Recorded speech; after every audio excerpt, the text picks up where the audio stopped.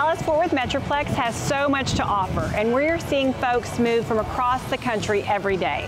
Today we're going to explore the iconic Drover Hotel, inspired by the pioneering spirit of the West. Then we'll sit down with a local restaurant owner and the founder of La Pulga Distillery, a new tequila brand born right here in Fort Worth. Let's get started.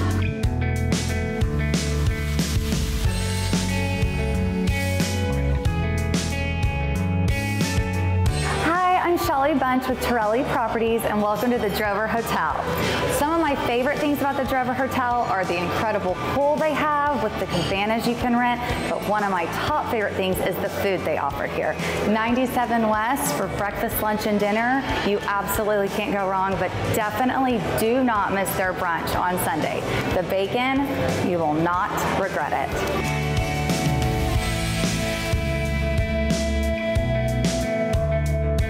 Thank you for joining me at the Drover Hotel. Hope you come and enjoy your stay. Also, before we head over to La Pulga's Distillery, gonna enjoy myself a couple of cocktails on the patio.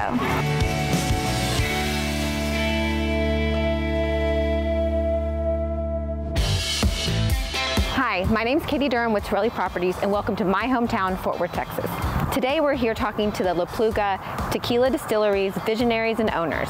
So let's go inside and meet Sarah and Andrew.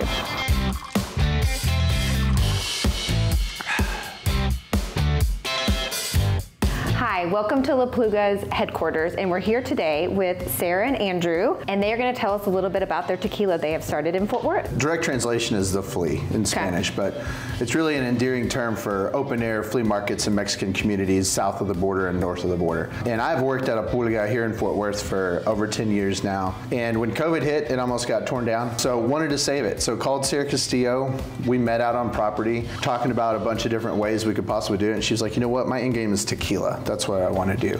And I said, that's crazy, because one of the things we've talked about doing here is a Sotol distillery, which is another spirit you can do north of the border. And we drove around, found some Sotol over off of Camp Bowie, and ended up drinking Sotol in the bed of my truck, daydreaming about what's coming to fruition, which is a Mexican spirits portfolio, a Sotol distillery on that property. Sotol, not tequila, where tequila is coming from Mexico. Okay. And then plans for a boutique hotel down the line. Awesome, very good. So tell me about the tequila characteristics and the flavor profiles of y'all's tequila. So whenever we started the project, we wanted to really go back to what tequila used to be.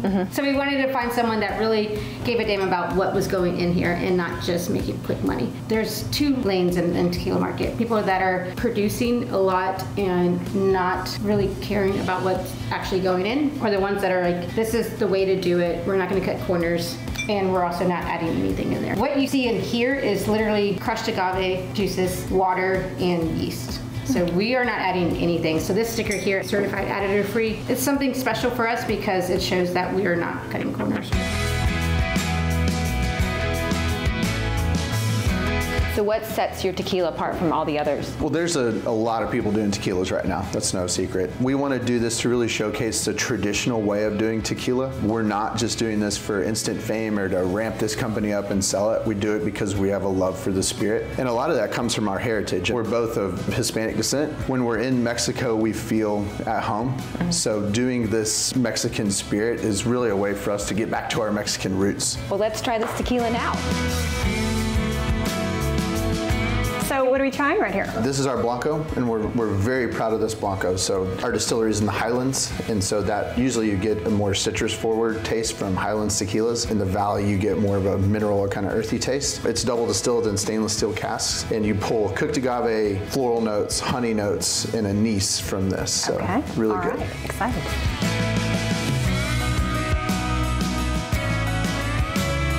Thank you so much for tuning in to American Dream TV. I'm your host, Denise Johnson. We've had such a great day experiencing what Fort Worth has to offer, and we wish Sarah and Andrew the best of luck in their new adventures. We also just hope that you always remember to love where you are. Love where you are. Cheers. Salud.